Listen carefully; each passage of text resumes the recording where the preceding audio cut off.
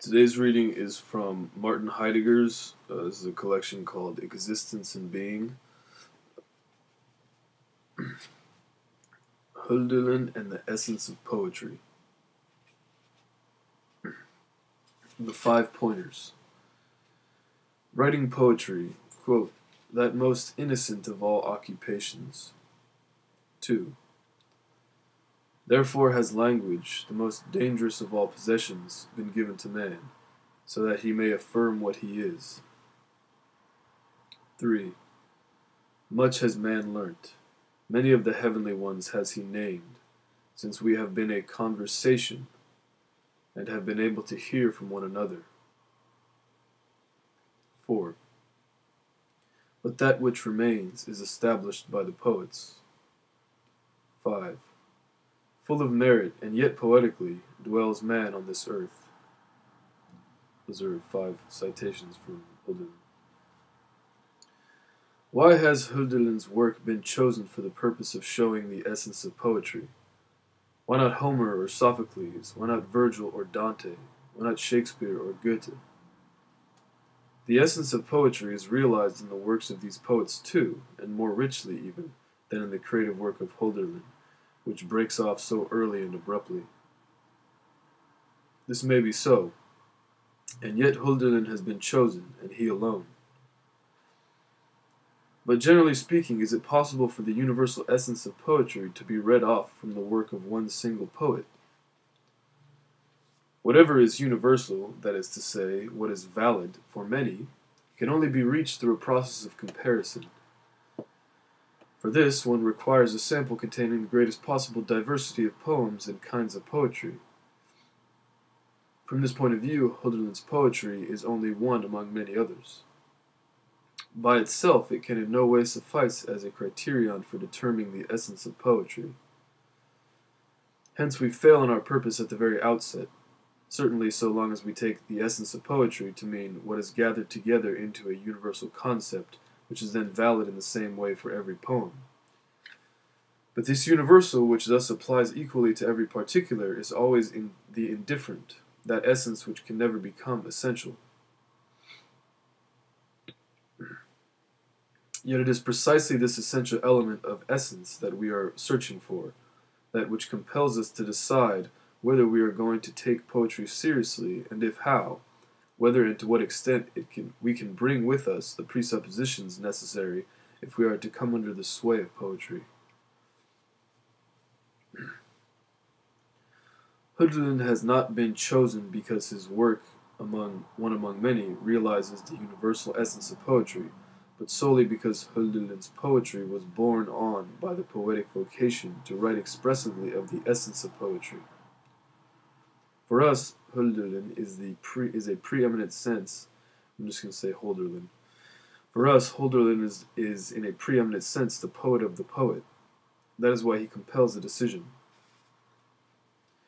But, to write about the poet, is this not a symptom of a perverted narcissism and at the same time a confession of inadequate richness of vision? To write about the poet, is that not a senseless exaggeration, something decadent and a blind alley? The answer will be given in what follows. To be sure, the path by which we reach the answer is one of expediency. We cannot here, as would have to be done, expound separately each of Hölderlin's poems one after the other. Instead, let us take only 5 pointers which the poet gave on the subject of poetry. The necessary order in these sayings and their interconnectedness ought to bring before our eyes the essential essence of poetry. In a letter to his mother in January 1799, Hölderlin calls the essence of poetry, quote, that most innocent of all occupations. To what extent is it the most innocent? Writing poetry appears in the modest guise of play. Unfettered, it invents its world of images and remains immersed in the realm of the imagined. This play thus avoids the seriousness of decisions, which always in one way or another create guilt. Hence, writing poetry is completely harmless, and at the same time it is ineffectual, since it remains mere saying and speaking. It has nothing about it of action, which grasps hold directly of the real and alters it. Poetry is like a dream, and not reality, a playing with words, and not the seriousness of action. Poetry is harmless and ineffectual, for what can be less dangerous than mere speech?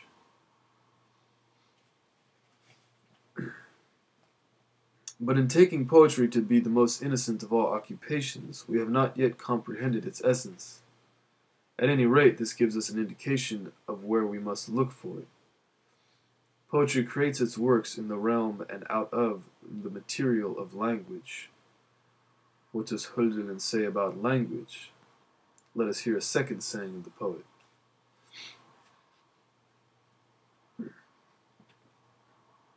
Two. In a fragmentary sketch dating from the same period, 1800, as the letter just quoted, the poet says, "But man dwells in huts and wraps himself in the bashful garment, since he is more fervent and more attentive too in watching over the spirit, as the priestess the divine flame. This is his understanding. And therefore he has been given arbitrariness, and to him, godlike, has been given a higher power to command and to accomplish, and therefore has language, the most dangerous of possessions, been given to man, so that creating, destroying, and perishing and returning to the ever-living, to the mistress and mother, he may affirm what he is, that he has inherited, learned from thee, thy most divine possession, all-preserving love."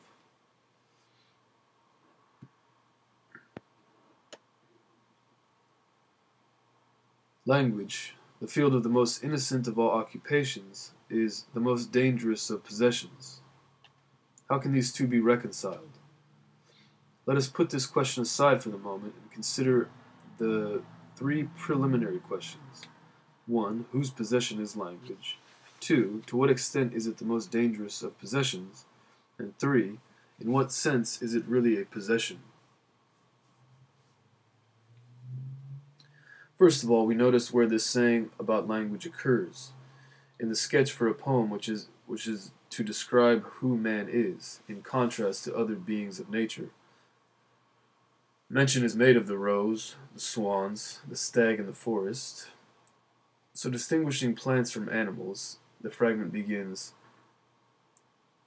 "But man dwells in huts." And who then is man?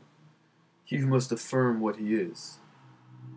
To affirm means to declare, but at the same time it means to give in the declaration a guarantee of what is declared. Man is he who is precisely in the affirmation of his own existence. This affirmation does not mean here an additional and supplementary expression of human existence, but it does in the process make plain the existence of man. But what must man affirm? That he belongs to the earth. This relationship of belonging consists in the fact that man is heir and learner in all things. But all these things are in conflict. That which keeps things apart in opposition, and thus at the same time binds them together, is called by Hölderlin intimacy. The affirmation of belonging to this intimacy occurs through the creation of a world and its ascent, and likewise through the destruction of a world and its decline. The affirmation of human existence, and hence its essential consummation, occurs through freedom of decision. This freedom lays hold of the necessary and places itself in the bonds of supreme obligation. This bearing witness of belonging to all that is existent becomes actual as history. In order that history may be possible, language has been given to man. It is one of man's possessions.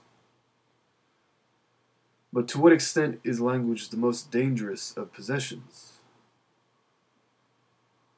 It is the danger of all dangers, because it creates initially the possibility of a danger.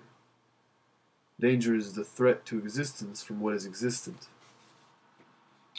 By now it is only by virtue of language at all that man is exposed to something manifest, which, as what is existent, afflicts and inflames man in his existence, and as what is non-existent, deceives and disappoints.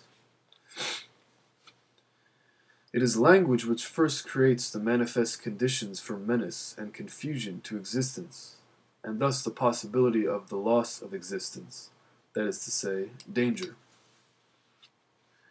But language is not only the danger of dangers, but necessarily conceals in itself a continual danger for itself. Language has the task of making manifest in its work the existent, and of preserving it as such. In it, what is purest and what is most concealed, and likewise what is complex and ordinary, can be expressed in words. Even the essential word, if it is to be understood, and so become a possession common, must make itself ordinary. Accordingly, it is remarked in another fragment of lderlin's, "Thou spokest to the Godhead, but this you have all forgotten, that the first fruits are never for mortals, they belong to the gods. The fruit must become more ordinary, more everyday, and then it will be mortals' own."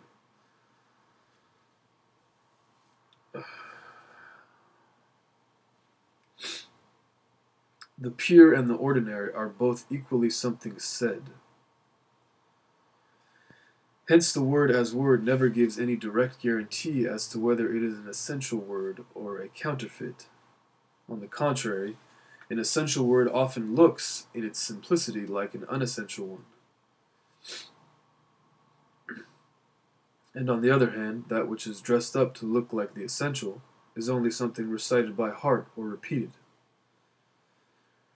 Therefore, language must constantly present itself in an appearance which it itself attests, and hence endanger what is most characteristic of it, the genuine saying. In what sense, however, is this most dangerous thing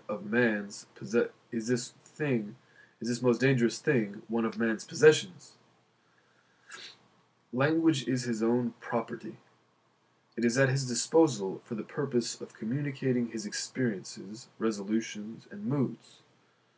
Language serves to give information. As a fit instrument for this, it is a possession.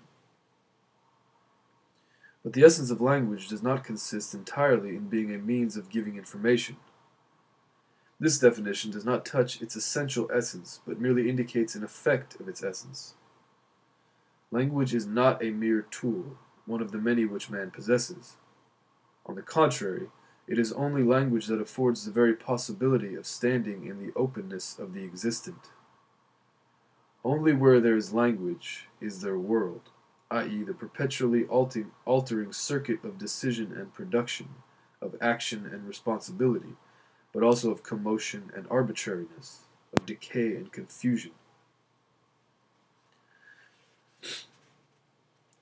Only where world predominates is there history. Language is a possession in a more fundamental sense. It is good for the fact that, i.e., it affords a guarantee that, man can exist historically.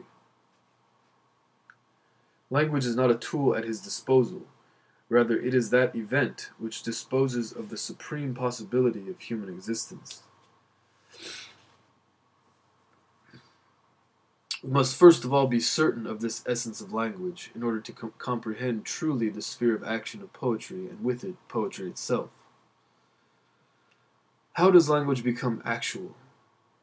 In order to find the answer to this question, let us consider a third saying of lderlin's.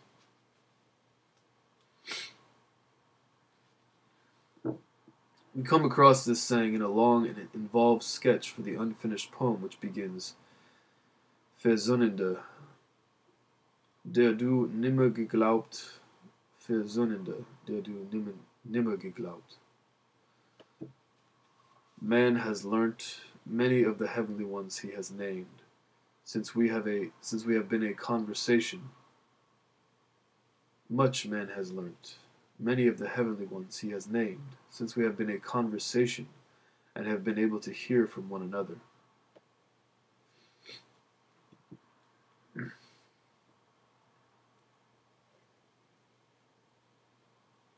Let us first pick out from these lines the part which has a direct bearing on what we have said so far. Since we have been a conversation. We, mankind, are a conversation. The being of men is founded in language, but this only becomes actual in conversation. Nevertheless, the latter is not merely a manner in which language is put into effect. Rather, it is only as conversation that language is essential. What we usually mean by language, namely a stock of words and syntactical rules, is only a threshold of language. But now, what is meant by conversation? Plainly, the act of speaking with others about something. Then speaking also brings about the process of coming together. But lderlin says, since we have been a conversation and have been able to hear from one another. Being able to hear is not a mere consequence of speaking with one another. On the contrary, it is rather presupposed in the latter process. But even the ability to hear is itself also adapted to the possibility of the word and makes use of it. The ability to speak and the ability to hear are equally fundamental. We are a conversation, and that means we can hear from one another. We are a conversation. That always means at the same time we are a single conversation. But the unity of a conversation consists in the fact that in the essential word there is always manifest that one and the same thing on which we agree, and on the basis of which we are united and so are essentially ourselves. Conversation and its unity support our existence. But lderlin does not say simply, we are a conversation, but, quote, since we have been a conversation. Where the human faculty of speech is present and is exercised, that is not by itself sufficient for the essential actualization of language, conversation.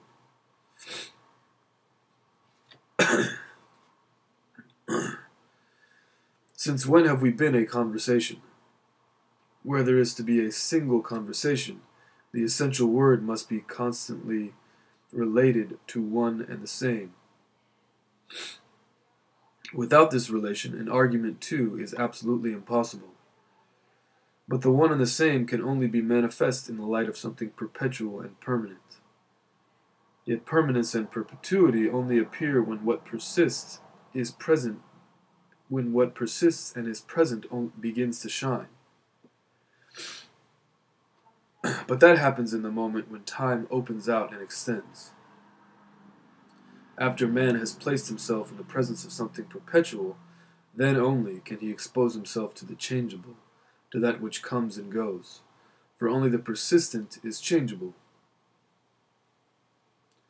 Only after ravenous time has been riven into present, past, and future does the possibility arise of agreeing on something permanent. We have been a single conversation since the time when it is time. Ever since time arose, we have existed historically. Both existence as a single conversation and historical existence are alike ancient. They belong together and are the same thing. Since we have been a conversation, man has learnt much and named many of the heavenly ones. Since language really became actual as conversation, the gods have acquired names and a world has appeared. But again it should be noticed, the presence of the gods and the appearance of the world are not merely a consequence of the actualization of language, they are contemporaneous with it. And this to the extent that it is precisely in the naming of the gods and the transmutation of the world into word that the real conversation, which we ourselves are, consists. But the gods can acquire a name only by addressing and, as it were, claiming us. The word which names the gods is always a response to such a claim. This response always brings always springs from the responsibility of a destiny. It is in the process by which the gods bring our existence to language that we enter the sphere of the decision as to whether we are to yield ourselves to the gods or withhold ourselves from them. Only now can we appreciate in its entirety what is meant by "since we have been a conversation." Since the gods have led us into conversation, since time has been time, ever since then the basis of our existence has been a conversation. The proposition that language is the supreme event of human existence has through it acquired its meaning and foundation. But the question at once arises, how does this conversation, which we are, begin? Who accomplishes the naming of the gods? Who lays hold of something permanent in ravenous time and fixes it in the word? Lderlin tells us with the supreme simplicity, with the sure simplicity of the poet. Let us hear a fourth saying. That was part 1.